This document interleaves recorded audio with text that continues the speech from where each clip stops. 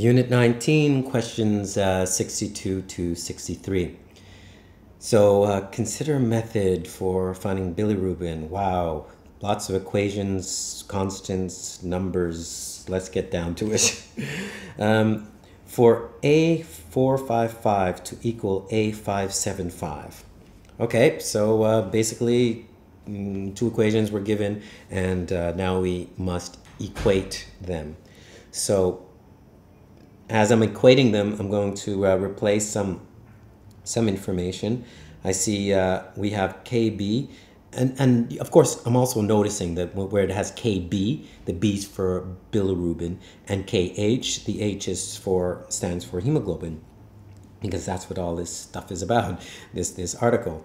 So I'm going to put the first equation where we have CB.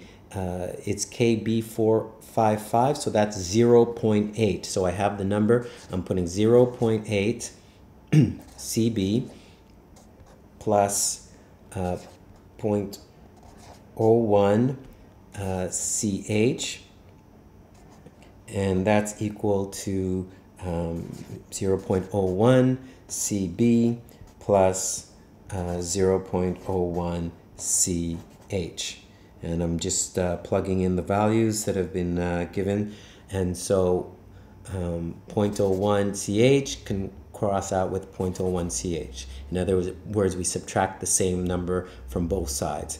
Now we're left with 0.8 CB is equal to 0.01 CB.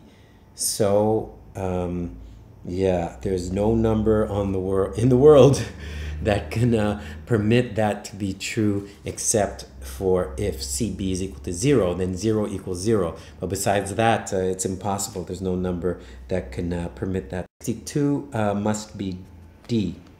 So CB is equal to 0.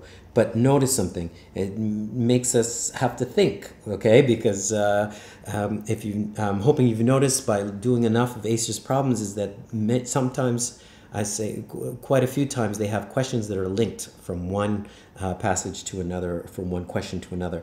Not from one passage to another. I really do mean from one question to another. And so here's exactly that kind of situation. So we have to keep in mind that there's an importance here of CB, the concentration of bilirubin, and that it does make a difference based on the KB, the constant for bilirubin. So so let's keep that in mind. So question 63, in order to determine the concentration of bilirubin as well as the measuring absorbance at 455, the absorbance is measured 575 because bilirubin absorbs strongly at this wavelength. Does bilirubin absorb strongly at 575? No, it is quite the opposite. It absorbs strongly at 455 because we can see the KB for bilirubin, the constant, is 0.8, but at 575 KB is 0.01. So we just learned this today, okay?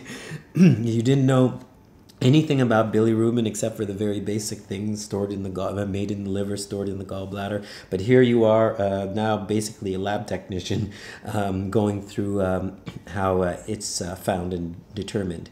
But so this is just learned here. And then 63, hemoglobin absorbs strongly at this wavelength.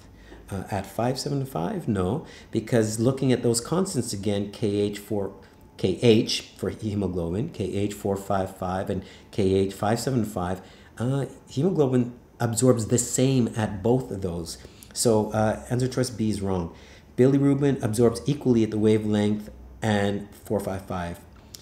So they're saying equally at 575 and 455. No, it absorbs at 0.8 and 0.01 at those two. And then finally, hemoglobin absorbs equally at these wavelengths and at 455. Yes, hemoglobin absorbs equally at both 0.01 and 0.01. And the usefulness of measuring twice is because it removes hemoglobin as the baseline. This is commonly done, in science in general. You have something that you don't want the results to affect something, so you measure it in two different ways at 0.45, sorry, at 455 and at 575. We know that's not changing, so it ends up being like sort of like background noise, and then you can focus on the bilirubin because it's the bilirubin that's changing from one to the other. So 63, the answer is D.